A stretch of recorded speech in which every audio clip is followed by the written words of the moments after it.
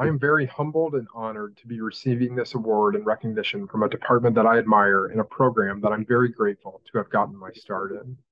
I knew I wanted to study wildlife at Purdue from the moment I knew there was a major called wildlife at Purdue. My dad and grandpa and all my friends were obsessed with ducks, and so was I. And what high schooler obsessed with ducks wouldn't want to manage duck habitat for a living?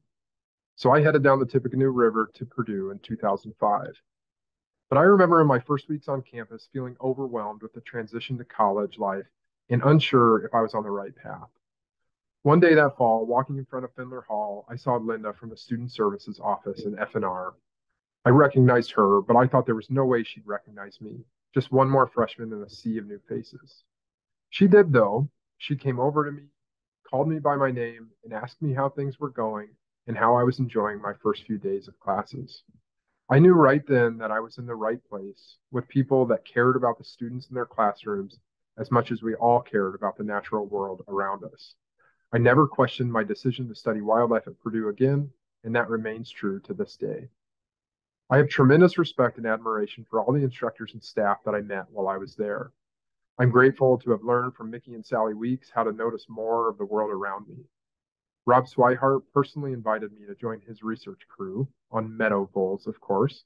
And although they were a far cry from ducks, I learned in that sophomore year critical lessons on how to do quality wildlife research. Pat Zollner infected me with his passion for the messy world of wildlife population estimation and ecological statistics. Linda Prokopi made me think a lot more about than just ducks, and I've never forgotten how important that is. A PhD student named Zach Lowe took me under his wing and became one of my most important mentors. Barney Dunning fed my obsession with birds, albeit then still only a narrow subset of birds that I could hunt in the fall. He advised the student chapter of the Wildlife Society, which set me on a course of professional service and professional development that I'm still on today. The wildlife biologists I've met through the Wildlife Society, and especially those I met as a co-organizer of our LGBTQ visibility initiative there called the Out in the Field Initiative, have literally changed my life. And my roots in that organization were planted in meetings with Dr. Dunning in Forestry Hall.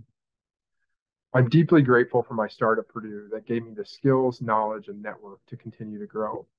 After leaving, I was fortunate to continue to have influential role models and mentors, first with Dr. Bob Gates at Ohio State University, and then Dr. Josh Stafford and Dr. Mike Anto at South Dakota State University. Today, I'm learning on the other side of the table and classroom. Almost 20 years after that first week at Purdue, I'm working hard to remember what it's like to be new to college or new to this intimidating but so rewarding and enticing profession.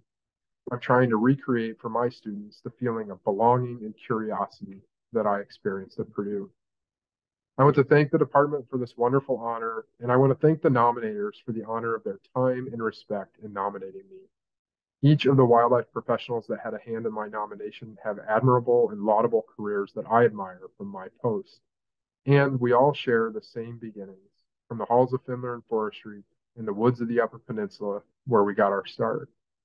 They are each as deserving, along with hundreds more boilers out there that I know or haven't had occasion to meet, humbly applying what we learned to try to make the world a better place for wildlife, forests, water, and more, and the communities of people that depend on them all over the world.